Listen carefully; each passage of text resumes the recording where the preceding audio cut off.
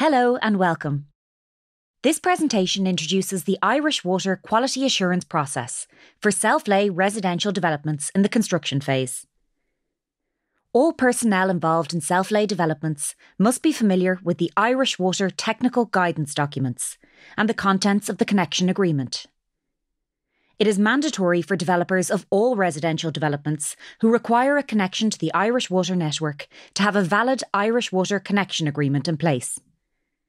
The developer must notify Irish Water of their intention to begin work and attend a meeting with an Irish Water field engineer before any work begins. The Irish Water Quality Assurance process covers both design and construction.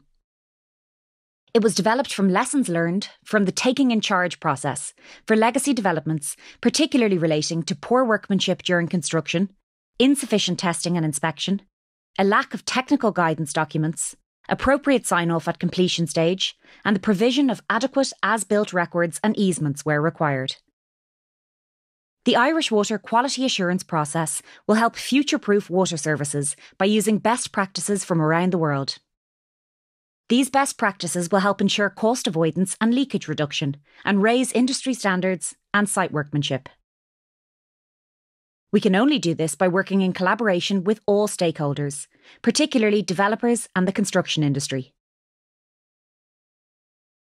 We will introduce the Irish Water Quality Assurance process across the following areas: pre-construction, points of contact, roles and responsibilities, health and safety, quality assurance records, site inspections, prerequisites before connection, metering requirements, and finally, connection to the Irish Water network.